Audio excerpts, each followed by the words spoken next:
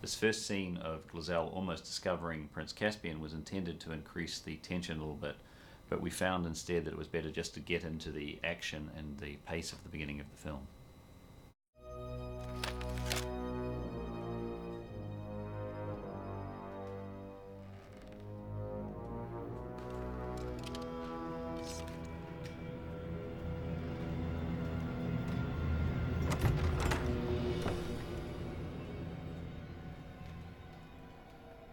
Search the castle.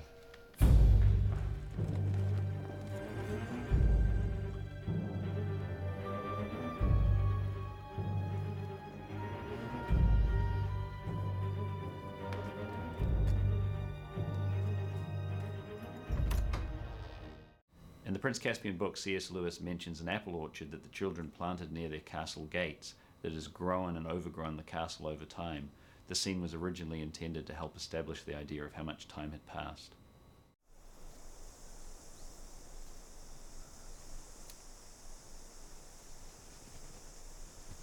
Lucy?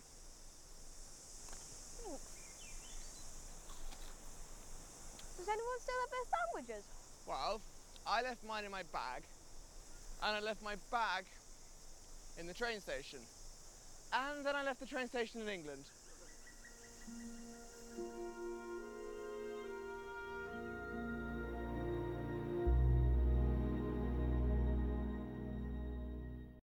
The original intention of this scene was to show that Mraz was doing what he was doing to secure his child's future and really show another dimension to Mraz's character, which I ultimately felt came through in his performance without the need for the scene.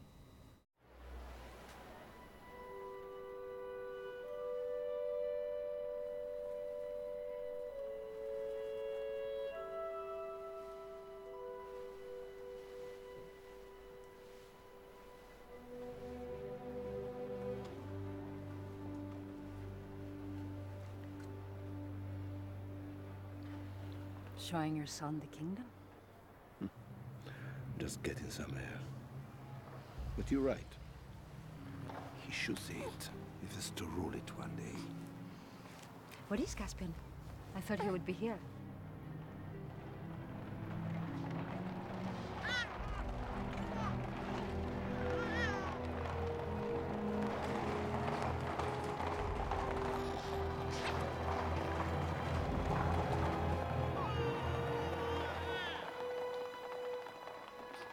I think we'll see him soon enough.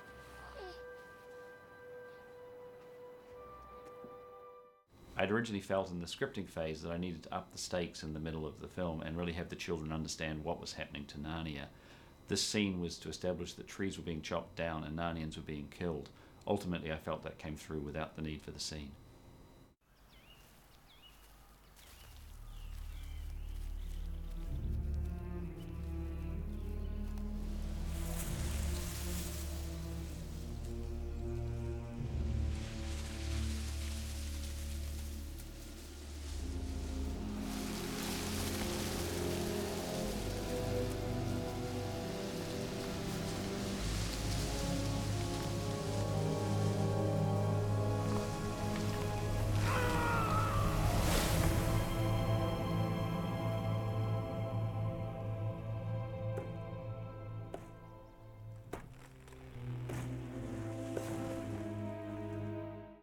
The original intention for this scene was just to provide a little bit more backstory into Aslan's Howl.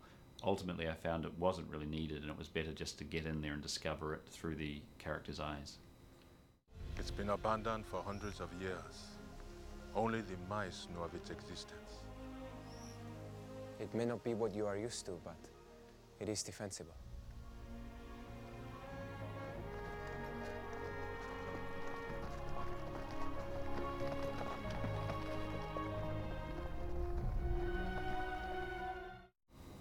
Because we'd decided to have a sense of an attraction between Caspian and Susan, we had a number of scenes throughout that was just helping to build that relationship. Ultimately, I felt that this one was going a little too far and actually shot two options for this so I could have the Telmarine soldier discovered in a different way.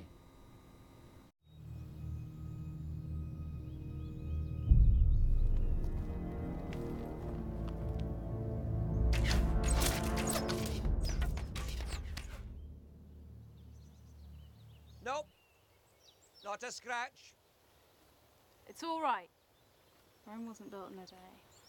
How long did it take? What's wrong? It's just a phrase. Hey! Nice shot. Which one of you? Good afternoon, Your Majesty. I thought you could use some help. Things are well in hand, thank you. I didn't mean to suggest otherwise. I suppose you could do better. Pick a target. Do you see that pine cone? No problem. That one.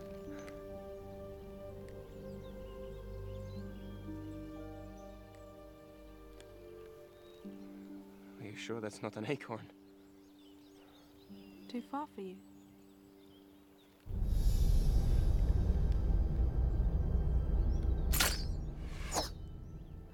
Not bad. Well, I was trained by the finest in the town Marine Army. Wow. If that's the best they've got, we might stand a chance after all.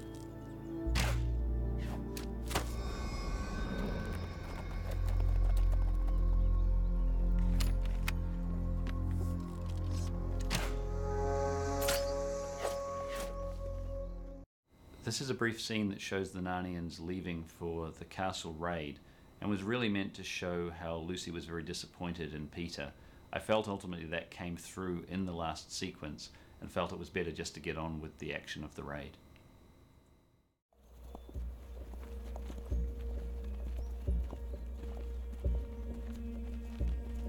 You look after them.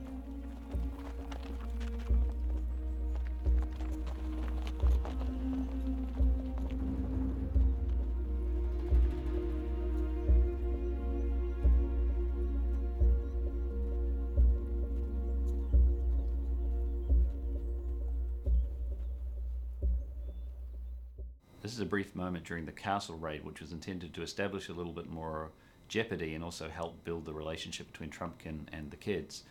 I found ultimately that there was enough jeopardy in the raid and the relationship seemed to play without the need for the scene. It was better just to get on with the action.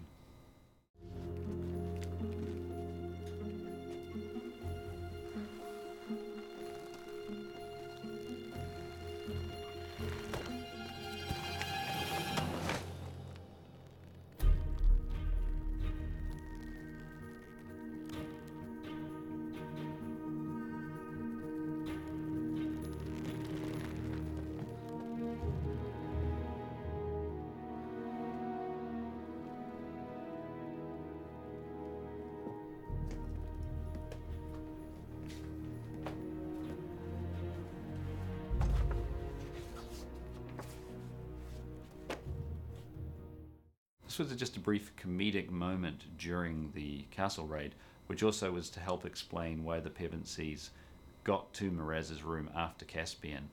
At the end of the day, I found the audience never asked that question, and it really wasn't the time for a comedic beat.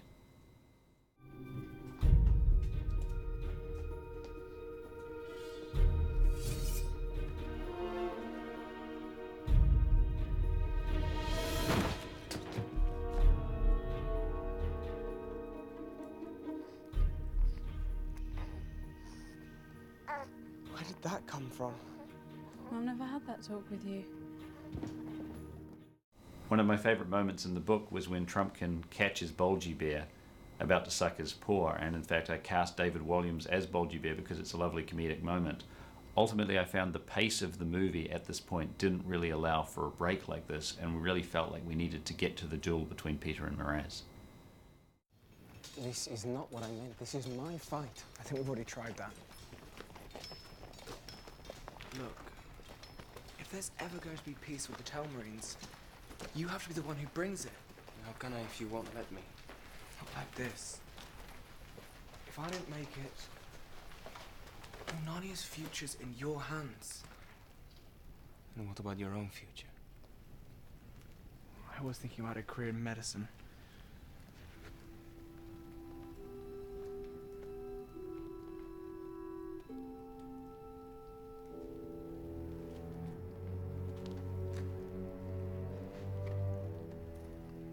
Your Highness?